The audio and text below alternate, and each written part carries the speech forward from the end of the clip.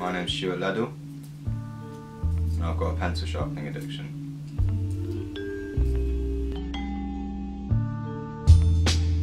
Pencil sharpening dominates Stuart's day, really from the first moments. When he wakes in the morning, he reaches out to his bedside table, takes the pencil sharpener and of course a pencil and starts to sharpen.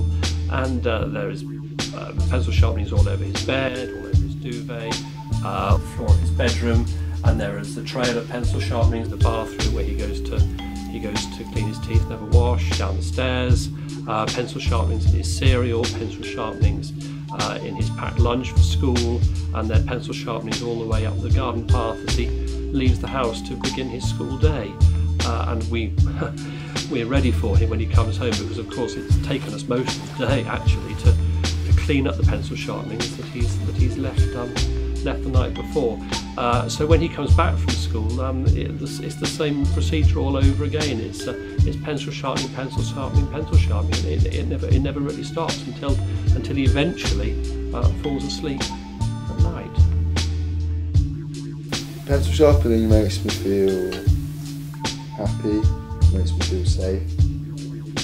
It just takes my mind off everything bad that's happening. It's just an escape.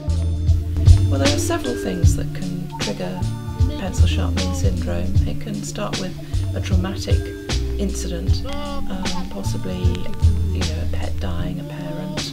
The person needs to compensate for the trauma they've experienced, and very often this manifests itself in a behaviour, and in this case it is sharpening pencils.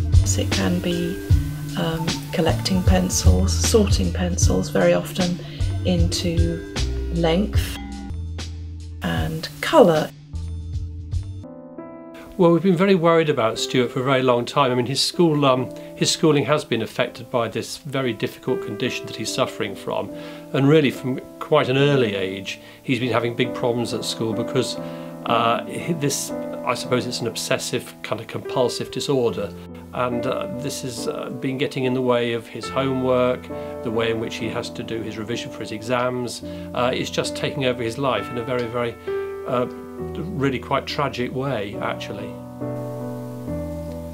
I face prejudices every day with my addiction. It's not something people are used to seeing. People call me weird, people call me crazy, people call me a freak, but it's just hard to get through that because I don't know why people can't just leave me alone and let me do what I want to do.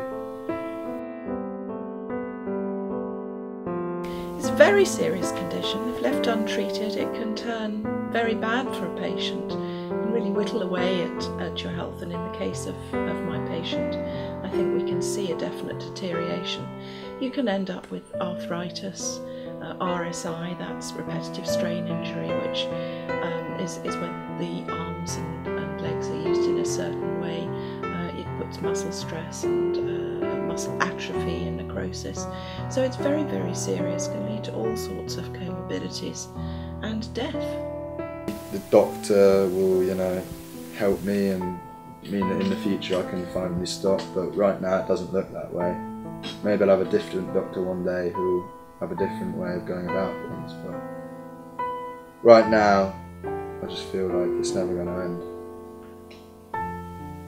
It's tough for Stuart and it's tough for us, but we as a family will try and do all we can to help Stuart to succeed in anything that he wants to do with his life, but I think it's going to be difficult, very difficult indeed.